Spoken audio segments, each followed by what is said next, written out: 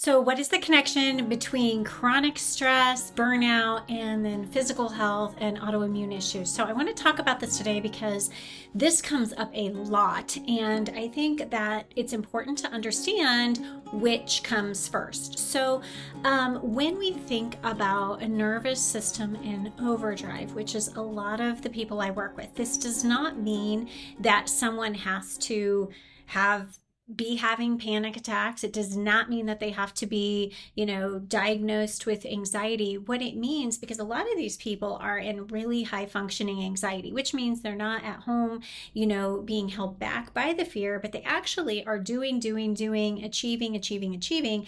They can't shut their mind off. They have a harder time with rest than they do performance. So that's really good for success and building a career and getting things done and being the go-to person. But when they try to step back and relax, they're not able to do it. They're not able to shut their mind off. They start noticing, memory issues and problem focusing, and their body starts to feel tense a lot, angst. They might be going to get massages or acupuncture or trying to do yoga or things like that to release, or relieve body tension. And while those are all really good things to do, I would suggest, doing those things to stretch your body and to keep things moving and active.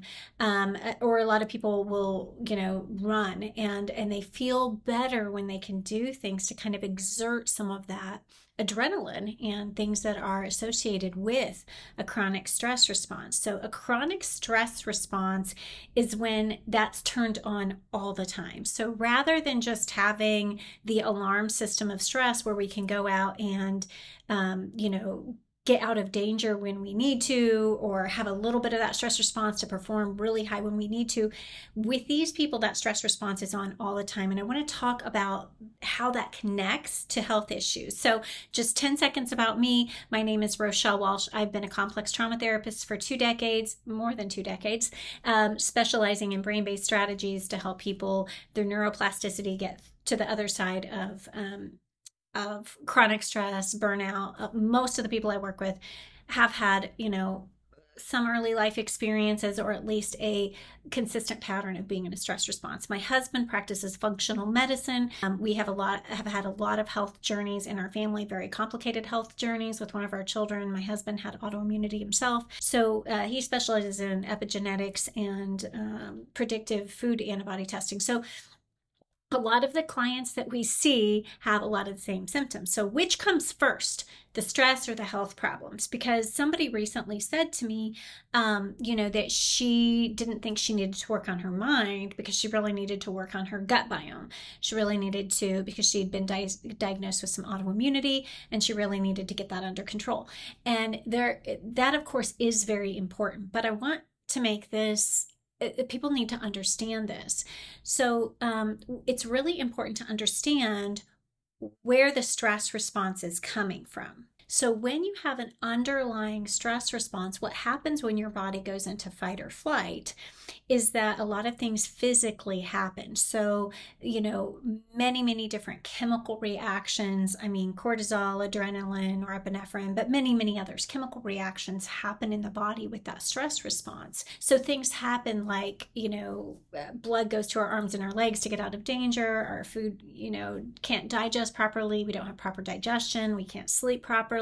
We have a lot of things happen in our body. Heart rate goes up, cholesterol floods our bloodstream. So a lot of things physically happen in the body with the stress response. And over time, those things that are happening in the body consistently lead to, your body starts going, there's a threat. And all of a sudden the body starts responding by attacking itself. So we get a lot of autoimmune conditions. There's a very high correlation in the research between, chronic stress and especially early life trauma and autoimmune conditions. So while it is very important to take care of the body, and we really encourage that, my husband, he is very passionate about that and does that, it's really important to understand that if you treat one autoimmune symptom, or you get your gut back in check by, changing your diet and doing things that can really help, which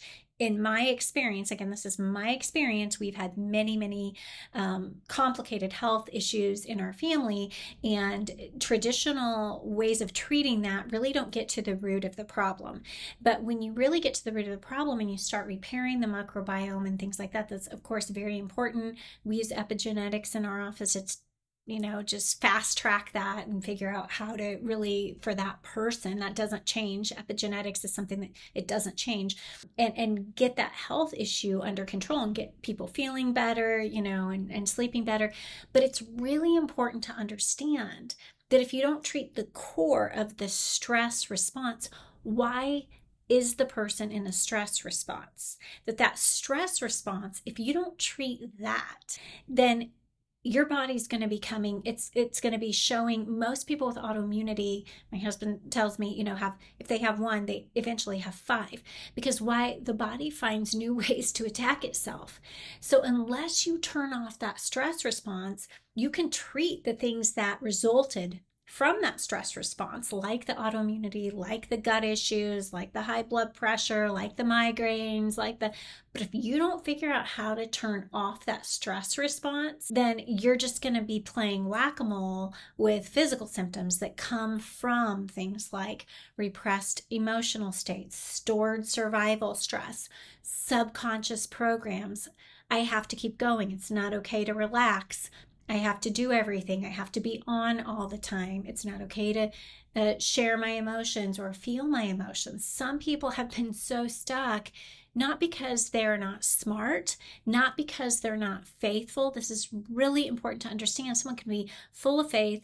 They can be full of all the know-how to's.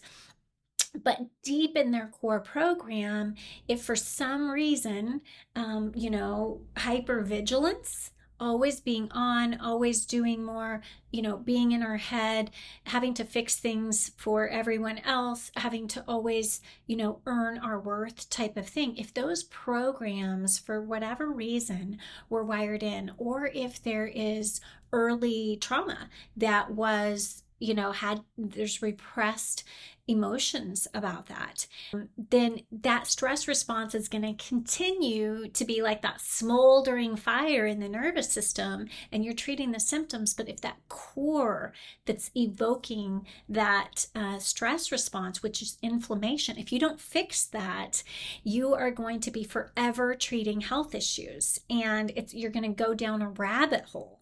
So it's super important to understand how to turn off that stress response. So in my program, we work with people very strategically to do things in the right order. So we're working through, nervous system reset, core belief reprogramming, emotional regulation, and then, those things working in tandem with things that you're doing to improve your health. It's like a whole. So, and the people that I work with, they're not satisfied. They don't want a bunch of orange bottles in their pill cabinet. They don't want to be just getting through life. They want to be thriving in life, and not just thriving where they're achieving, but where they're really enjoying it and being present and being connected. And for that to happen, you really do want to address the underlying issue of the nervous system response. So even though some of those things feel super simple and elementary, they really change the brain, change the nervous system. So, things like breath work and mindfulness and different types of, meditation and, body awareness and nervous system regulation, tactical exercises that we do for nervous system regulation. If you start with those things and build that foundation, and you're creating new neural pathways for calm in the nervous system. And when you do that, everything works better, because the body really does know how to heal itself, but when our nervous system is hijacked by the stress response, nothing works like it should. So I really also like to share with people that it just because something has always been doesn't always mean it must be. We do not need to go into the past to fix the present and the future, right?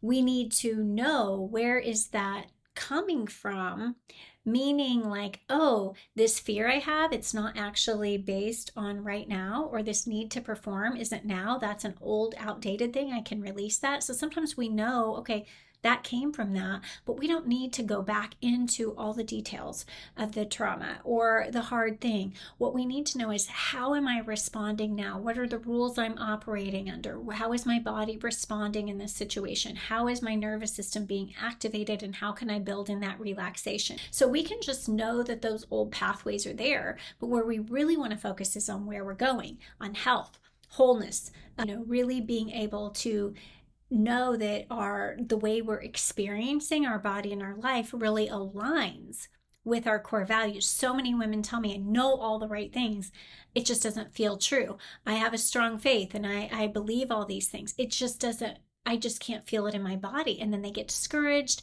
and then they, maybe have some shame or some guilt about that, or frustration or discouragement. Like, how can I know all the right things and not be able to work this out? It's not a DIY project. It's not nervous system regulation and that sort of things. You're not going to read a book and pick that up. If you haven't been able to do it on your own, don't feel bad about that. There's a lot of nuances that it goes to knowing how to do the right things in the order, so that we don't become destabilized, so that we don't become overwhelmed. Just like if you were going to, start a new exercise program, you wouldn't want to start out at a level that someone had been doing it for years. So when I can't tell you in a video the one single thing, there are many things that, used in the right order, some of the things I mentioned, as well as emotional regulation and relieving of stored survival stress. There's many things that we can make small significant shifts and do them daily and consistently. Consistency is a big part of that in building those new neural pathways, but understanding that the purpose of this video is just to kind of let you understand that the two do go together. Not everybody that has hard things will end up with autoimmunity. I'm not saying that. I'm saying if there are health issues that are exacerbated and often created by the stress response, if you only treat the health issues and you don't fix the underlying stress response, you're probably not going to get the lasting results, because the body will continue to be under that stress. So I hope that's helpful. And if you're someone who is going after your health issues, really getting to the root of it, kudos to you, because it's too easy in our society to just want to have the quick fix, the band-aid fix. But the people I work with, they're not typical people. And if you're watching this, if this resonates with you, you're probably not either. I mean, they want to live. They don't want their brain to cognitive function to decline. They want to continue to not only be, effective in their life, but they really want to be joyful and present. That's the name of my program, Joyful and Present. It's a 90-day program where we work with people through this. We do have a component of the health and wellness through the functional medicine piece in that program. Very high level training, very high level support. And the type of people that I see in there, people that I'm sure are doing things on their, through other providers, they're people that don't want to just take a quick band-aid fix. They want to really have, live life to the fullest and be able to be healthy enough to do that physically, emotionally, make the most of their relationships, enjoy the life that they have. And so if that's you and this video resonates, feel free to subscribe to my channel and listen to future videos and training. And I wish you well. Make today great.